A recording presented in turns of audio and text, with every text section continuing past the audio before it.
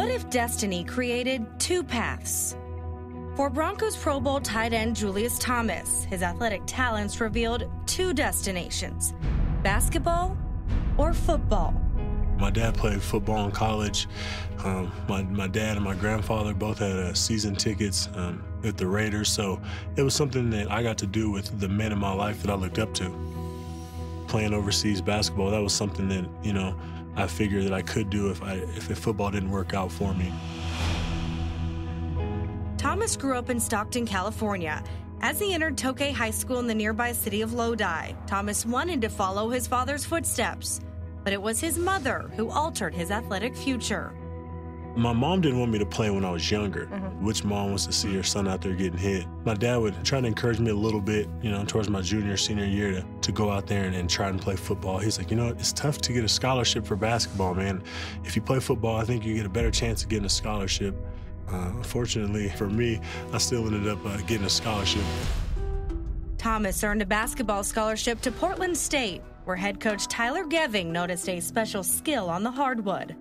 When it comes to rebounding, I think you have to have a relentless effort, have that attitude that I'm going to go get every single offensive rebound. Thomas fighting for it underneath in the foul. And that's what Julius possessed. After averaging nearly 11 points and 6 rebounds per game his senior season, Thomas still had 1 year of eligibility left, and his rebounding skills caught the eye of first-year Portland State football coach Nigel Burton. Being a basketball player, the biggest thing is you always use your hands to catch a ball. Rebounding does help in tracking the football and understanding that you got to grab the ball with both hands. Talking to football coaches, they look for people that catch the ball with their hands.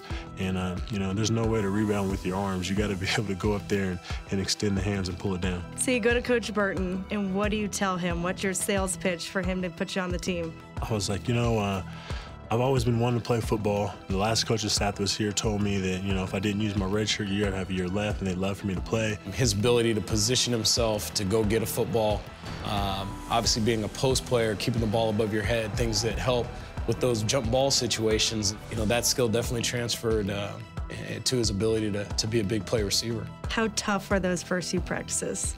Well, it was extremely tough because, I thought I was going out there to play wide receiver. And then the first day of practice, the tight ends coach is like, Julius, you're with us. What do you mean?